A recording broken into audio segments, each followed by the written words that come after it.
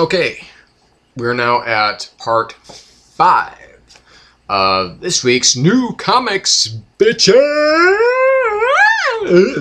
So, I'm not going to waste any time because I'm kind of blow through these books pretty quickly, because these are the books of the week. Again, it's a close week, but one still stood out above the rest. You know what? Fuck it. I'm probably going to end up just doing this in 2 separate segments. Because these 4 books, they're just too good for me to waste just 15 minutes. And if I could get that fucking, restriction off of my account that would allow me to extend beyond 15 minutes, then I would gladly do that. So,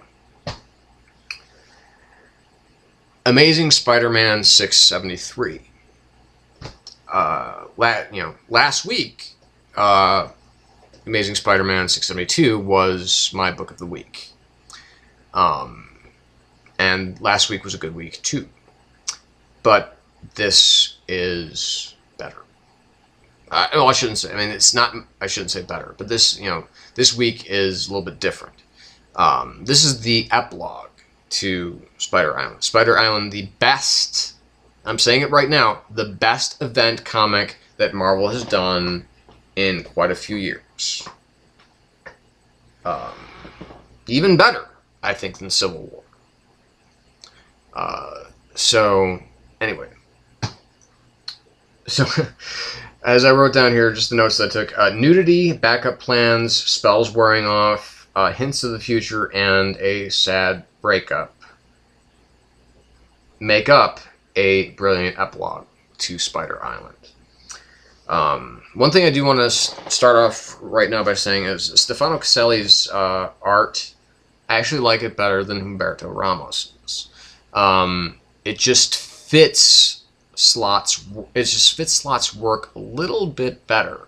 Which is not to say that I don't really enjoy Humberto Ramos's art. It's just that I like Stefano Caselli's art better. Okay, so what we've got here is everybody who has obviously just been a big hairy spider, wakes up to find themselves obviously not spidered, but also not clothed. Obviously it begins on a kind of a traditionally funny note for Slott's runs. One of the things that helps to kind of separate him from some of the other hacks that have done Spider-Man over the years. So it begins outright with hilarity. And also just kind of pointing out, because it's interesting that, when, Misty Knight reawakens, she actually, she has, of course, her bionic arm, but she also still has her headband on. And kind of all of the characters, and this may be a commentary on, how tight the tights can be, the costumes.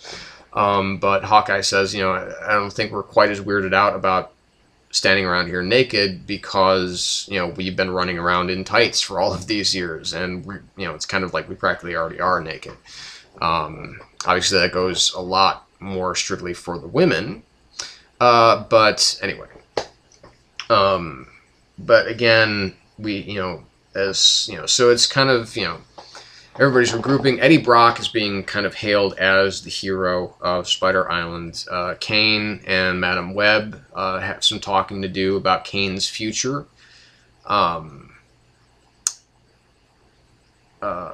We have the backup plan being that maybe what the Jackal had intended all along was for the Queen to turn into the giant spider that she did and then be killed so that he could extract bone marrow from her.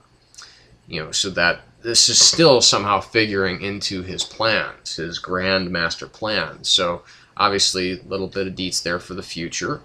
A little bit of, what's going to happen next with the Jackal? What is this asshole going to do now? But this might lead into, the upcoming Scarlet Spider series that Chris Yost is doing, I believe. But anyway, so what we've got here is,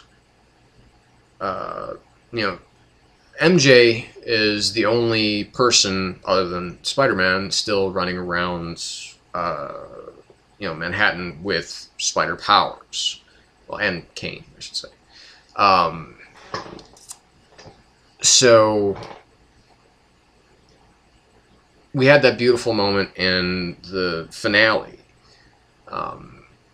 And maybe that has more meaning here because ultimately when Peter gets home to Carly, she is packed up and is leaving. She's leaving him because she can't stand the lies anymore because she knows that he's Spider-Man, and it's sad. It really was sad because I'm like, I don't want these guys to split up. I kind of like these guys together, but at the same time, anyway, we're gonna go forward and then we'll come back to that. And then Peter runs to Doctor Strange's, kind of hidden Sanctum Sanctorum, and basically says, look, you did this spell, right? It was supposed to shield my secret identity from anybody who might learn it. But when he revealed himself, when he did that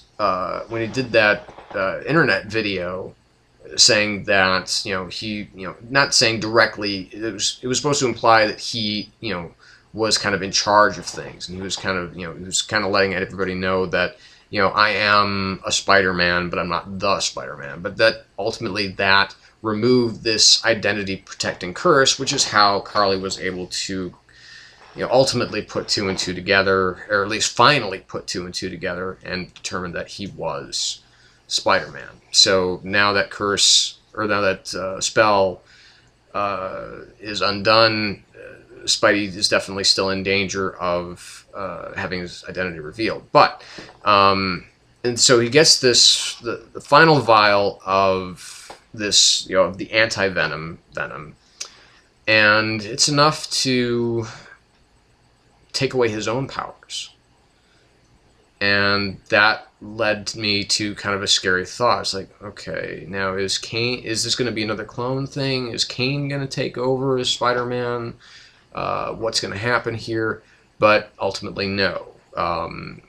He brings the syringe back to MJ to depower her. She enjoyed doing that, but it had to come to an end because if not, she was going to turn into a big spider.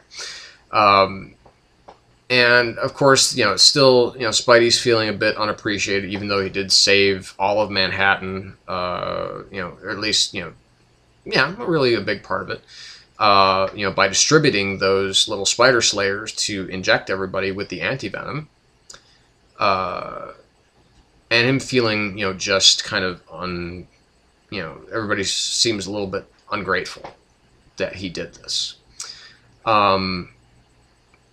Now, what's interesting about the breakup, and that leads to a great final page, where it's, basically New York's, as MJ calls it, it's New York's way of saying thanks.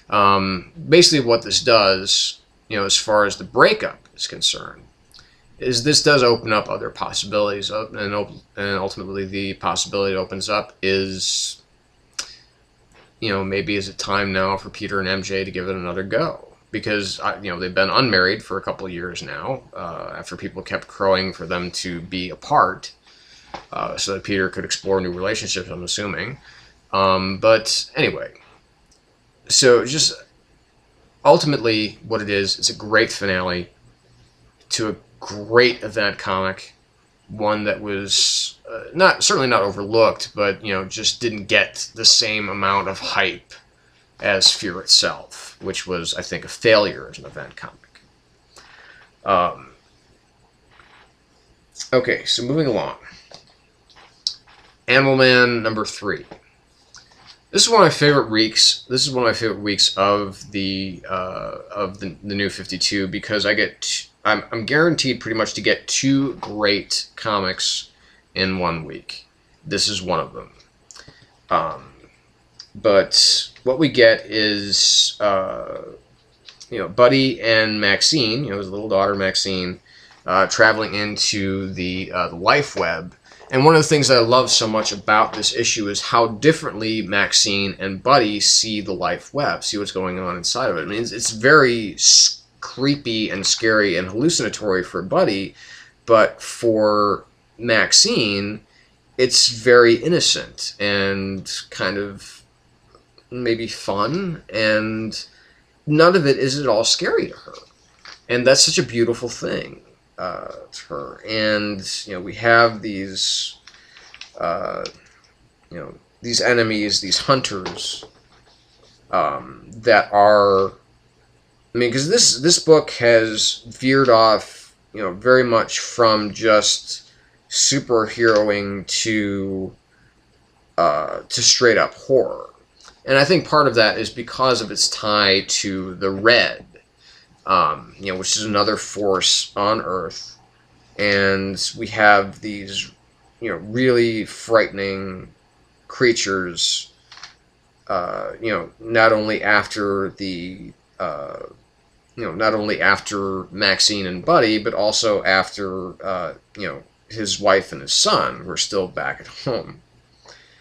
And, but, he's starting to feel how pure his power is here in the life web, at least Buddy is. But, Ellen and, son, I can never remember his damn name, are still, they're in trouble. And, everything is just going to hell in a handbasket. And Travel Foreman's his art in this book is just fucking creepier than hell.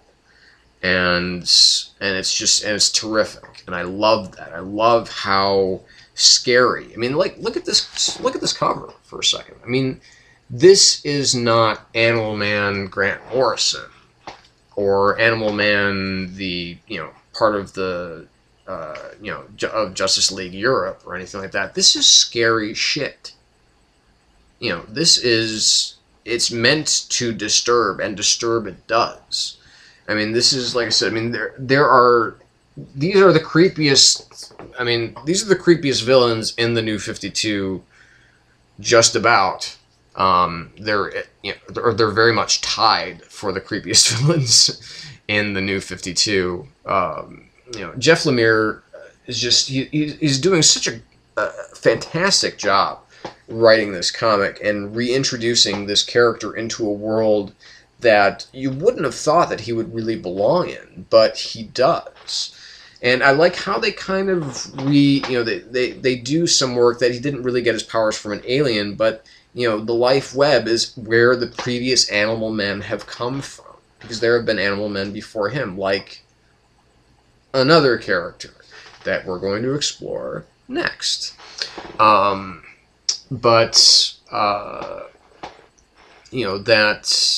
again, the purity of his power is within this life web, but he's still not 100% powerful, and ultimately it's, he's not even really being considered for the job here. It is Maxine that the life web, that the beings of the life web are looking to for, a new totem, a new avatar, if you will. So again, I mean, incredibly thought-provoking, extremely well-written, great creepy art, just a great comic. Man, I love Animal Man right now. I love it probably more, well, or at least as much as I did when Grant Morrison was doing it. So, because that was some fascinating stuff that they were doing in that comic. So, anyway, so we'll be back, and we'll be talking about the books of the week. So, stay tuned. One more round.